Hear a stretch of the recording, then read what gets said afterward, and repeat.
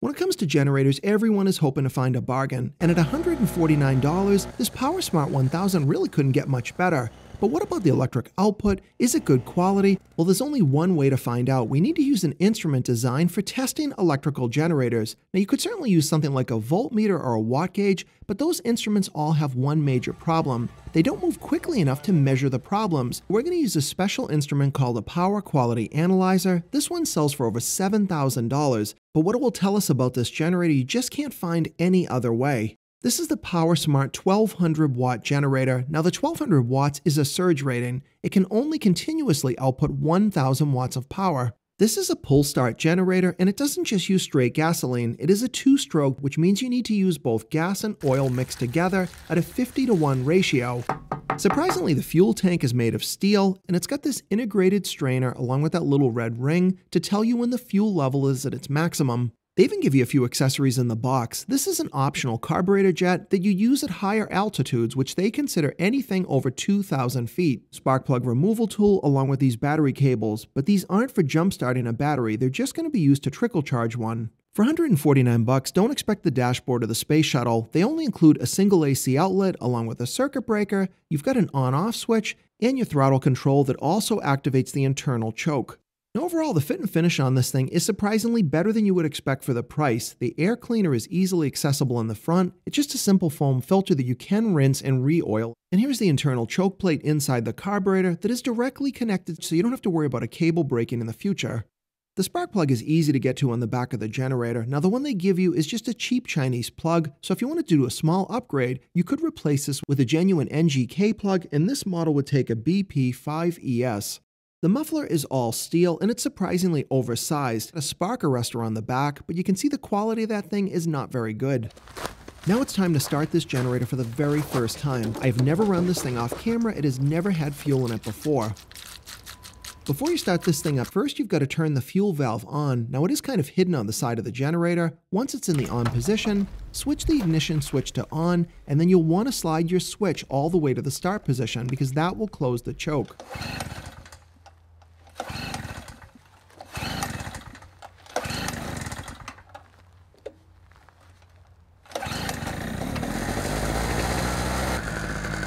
Take a look at the amount of smoke pouring out the side, but all the generator needed to do was probably work out some oils, and after about 10 minutes of running, the smoke wasn't noticeable at all. That oversized muffler is definitely doing its job. This generator is putting out just under 60 decibels, standing 23 feet away.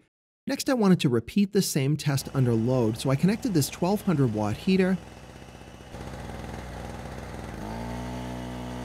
Under load, the sound coming out of the generator was very different, but it wasn't actually much louder. I tested it again, and it only reached about 61 decibels.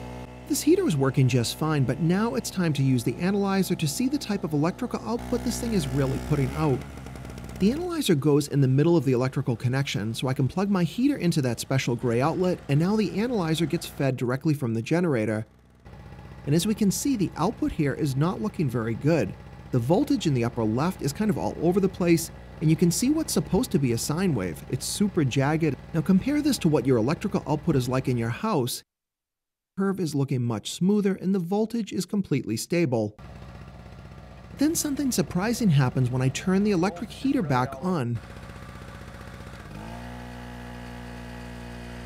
Once a load is applied to this generator, things completely change. Now while that curve isn't totally smoothed out, it is a huge improvement over what we saw when the generator was just running idle.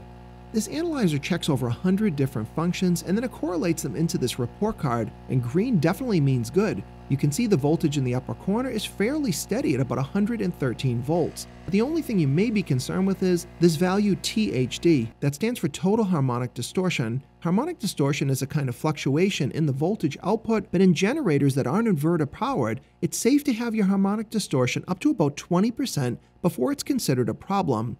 Now when we switch that heater off, you can see that when it's idling, things are much worse with this generator.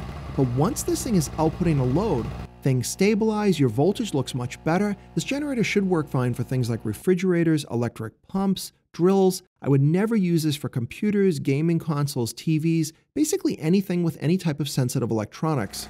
For runtime, this company advertises 5 hours running at a quarter of a load. Now I connected a small 250 watt heater, which is about a quarter load, and I could only run for just over 4.5 hours, but that is still surprisingly good considering this only has a 1.1 gallon fuel tank. Now of course we still don't know about longevity, but overall I would say this generator is a pretty good deal for $150. Don't use it for electronics, but heaters, refrigerators, motors, any type of tools are going to be just fine. And if you already own one of these, be sure to leave me a comment below and let me know your experience, and hopefully you found this video helpful, and if you did, please give me a thumbs up and subscribe to my channel.